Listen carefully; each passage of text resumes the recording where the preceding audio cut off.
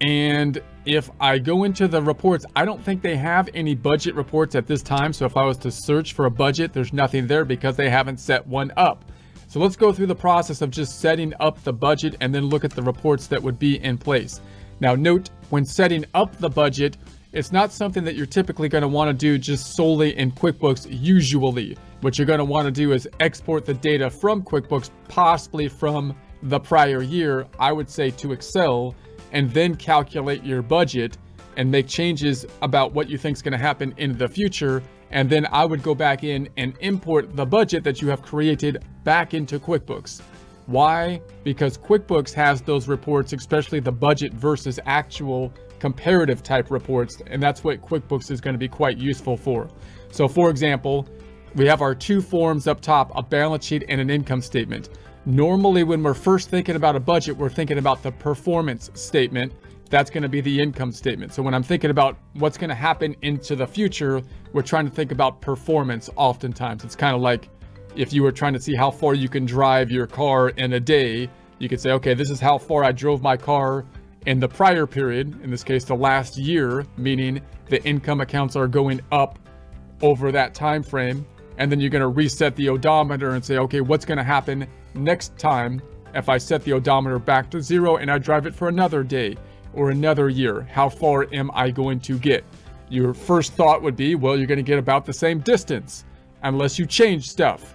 In this case, you're going to change stuff, possibly like the budgeting, possibly the economic environment is different, and so on and so forth. So your starting point will typically be the prior year's profit and loss.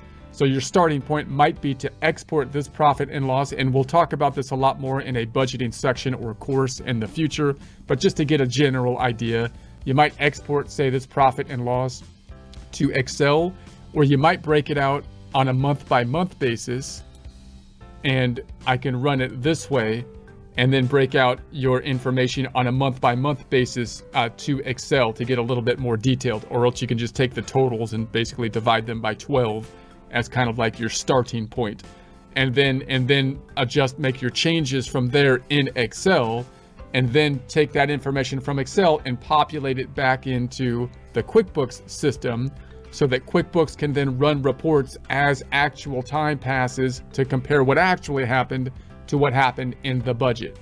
Okay, so that said, let's go to the tab to the right. Now also note, you could do a budget for the balance sheet as well, but QuickBooks doesn't have as much capacity to do the budget for the balance sheet. The balance sheet would be where you're going to stand at the end of another year, for example.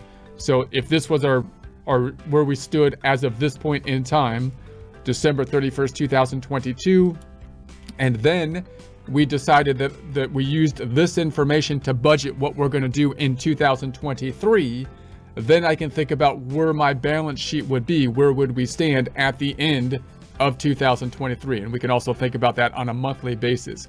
To make those projections is a little bit more complex on the balance sheet side of things. To actually fill out the balance sheet, there's multiple ways that you can think about doing that. But we won't dive into that in detail. We're typically thinking about our performance statement, the income statement in here when we're doing our QuickBooks budgets.